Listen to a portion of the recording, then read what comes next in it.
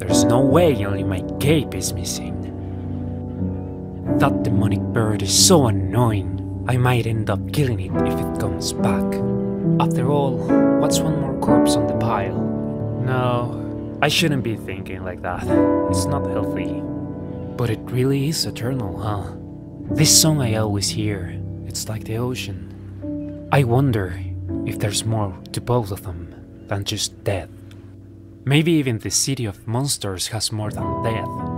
But if it does, it's still a secret to me. Still, exploring this city, it's exhausting. I would like to have an extra pair of hands around. Maybe I could hire some from El Trincho, but I really doubt they will be of any use. There's no one to trust, just as there's no lead to follow in this entire city. I think I reached a dead end. If only there was something different. Everything remains the same everywhere. The only place that could help me is the castle, but there's no coming back there. The hollows are even worse than the monsters. It's pointless. I guess at least I have bread with me. I should stop thinking like an ancient human. In a world of human monsters, that won't help. Well, I could check the tower once more. There's nothing else to do. Hey! Eh? What the? There isn't supposed to be anyone in this place. At least, not alive. It's the city of monsters for a reason. What insane mind will dare to enter? Hey! Excuse me.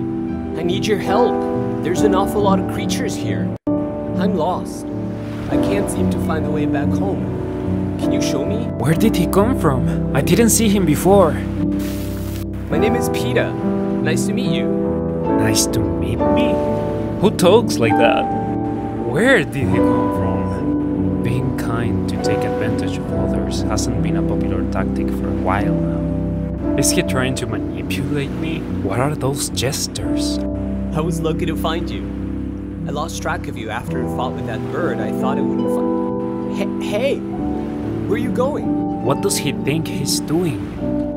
I don't help hollows. If you follow me, you die. Are we clear? Huh? Hollow? Did that shorty just call me dumb? Wait! Are you serious? He looks too pretty to be one of the killers Dad talked about. They look friendly and kind.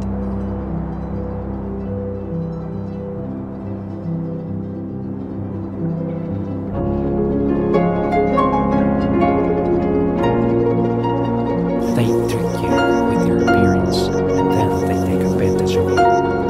If I trusted hollows with red, I'd end up dead like so many others. Those books about kind ancient humans would be the death of me. Nah, I don't think that can happen. Hollows are not capable of being truly kind. They don't know what love and kindness are. They never read about it, and they will never experience it. I wonder if there's anything else I could try to change them. I tried to educate them, but it was pointless. There's not much I can do here. It's not like I can't be kind either. At least, not truly kind. Getting involved is a pain.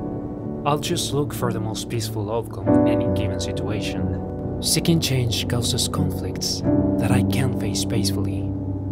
That's why dealing with others makes no sense. So, why do I keep on hoping? Could I do something else? Perhaps set some kind of example? Could hollows get better with a human-like role model? But there's no one around anymore to be a good role model. Hollows won't learn from their mistakes either.